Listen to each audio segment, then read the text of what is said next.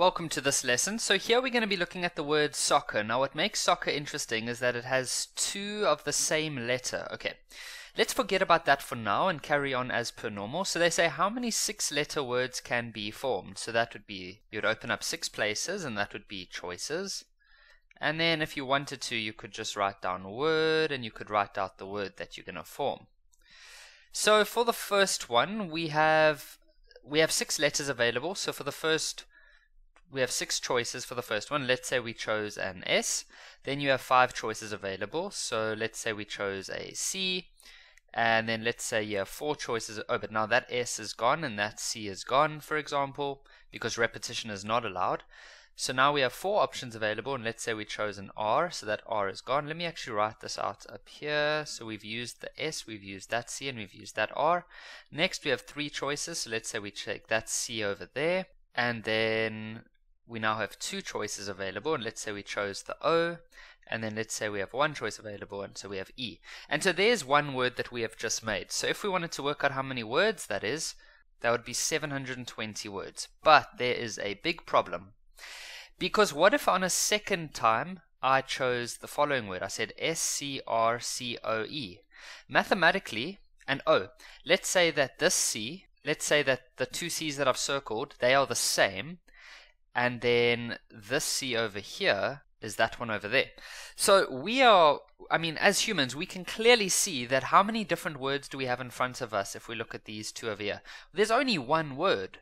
But mathematically, they're going to try to tell us that that is 2 words, because the maths doesn't know that there are repeating letters over here. So how do we deal with this? Because mathematically, this would tell us that there are 2 brand new words. However, we know that there's only one. So what you have to do when you are busy with words where there are letters that repeat is, once you get your final answer, which is the 720, you then have to divide it by how many letters are repeating. And how many letters are repeating? Well, there are 2 C's, and so you'll divide it by 2 factorial, and that's going to give you 360. Now we're going to look at the word chocolate, and we're going to see how many 9-letter words can be formed. So I'm going to write out the word chocolate. So what you do is very easy. There's 9 words, or there's 9 letters, so you just say 9 factorial. But then you got to look at all the repeats. Okay, so the repeats are C and C, as well as O and O. So what you then do is, for each one of those you put down a factorial. So for the C's, there's 2 of them, so you say 2 factorial, and for the O's there's 2 of them, and so you say 2 factorial. You don't want to add them together and say 4 factorial. And so the answer to this one is 90,720. Now here's where it gets interesting. For this one, the word must start with an O. Okay, so let me just quickly write down chocolate again. So we're going to start with an O. Now the way it works is, if they ask you to, when they're busy with a word question like this and they ask you to start with a letter, just put a 1 for that letter. Okay, so we've chosen that, that's done. Then what you do is, so I'm actually just going to forget about that. What you now do is you look at how many letters are left. So it's 1, 2, 3, 4, 5, 6, 7, 8. So that's 8 factorial. Then you divide by any repeats that are left over after you have used that. So the O's are no longer repeating. Can you see that? Because there is only one O left over. We're not including the one we've already used. But if we look at the C's, there's still 2 of them repeating. And so at the bottom here, you'll say 2 factorial.